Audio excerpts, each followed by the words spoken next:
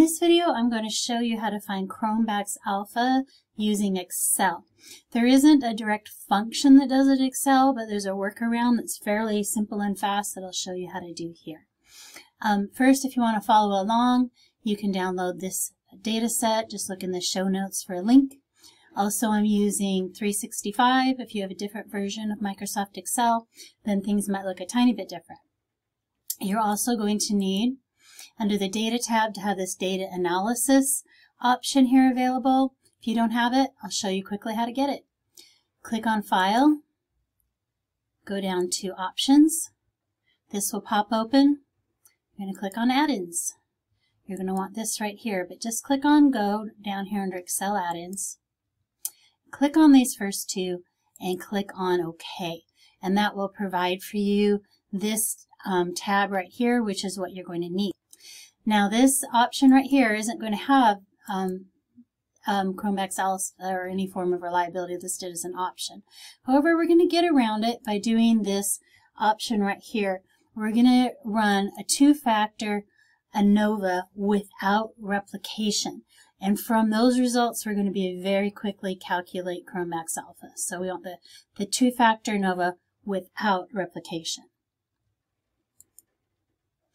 Now this window will pop open. What I'm going to do is I'm going to select my data. I'm going to have labels in my column, so I'm going to go ahead and check that right now so I don't forget to. And I want to come over here, and I'm going to first click on Input Range, and then scroll over, and I'm going to take these 20 items. These are fictional 20 item scale. They're fictional data, so there's not going to be a very good alpha, but it's going to allow us to practice doing the technique. Okay, so I'm going to go ahead and do that. It'll be easiest if you put it into a new worksheet, but you can also have it output just within this sheet by telling it the cell where you want the upper left-hand corner of the results to begin. So I could put AA1, for example, in here if I wanted it on the sheet. But I'm going to go ahead and put it in a new sheet. For me, that's a little bit cleaner, particularly when it's big output. Click OK. And I had this problem here where it's showing non-numerical data. I don't think it likes this. There's a few functions here within this interface where that's problematic. So what I'm going to do is I'm going to click off the labels option, and I'm just going to go ahead and select the actual data this way instead. I find every once in a while it's problematic, some of these functions, if I don't do it that way. And then I'm going to go ahead and click OK. And you'll see here that I've got some information here. I don't really need any of that. What I want is this table at the very bottom. So if you go down to this table at the very bottom, we're going to look at these mean square error values.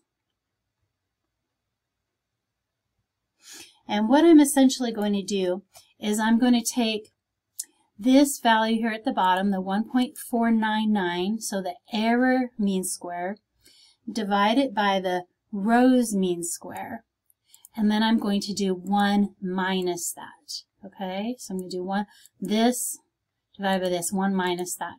So what I'm going to do is I'll just maybe type in here alpha, and I'm going to do 1 minus parentheses this value here. Okay, so it's going to be right up here. I want that value.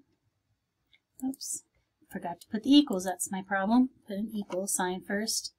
Okay, and then I'm going to take that value right there, divided by, and I'll select this value right here, close parentheses, hit enter, and you see my alpha. And it's very poor, and that was expected because this isn't good data. It's just fictional data that I've got for this purpose.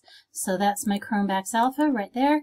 So it's just really a kind of a two-step process. Run the ANOVA, and then from the results you just need these two values, that divided by that, and then 1 minus it, and I've got my Cronbach's alpha.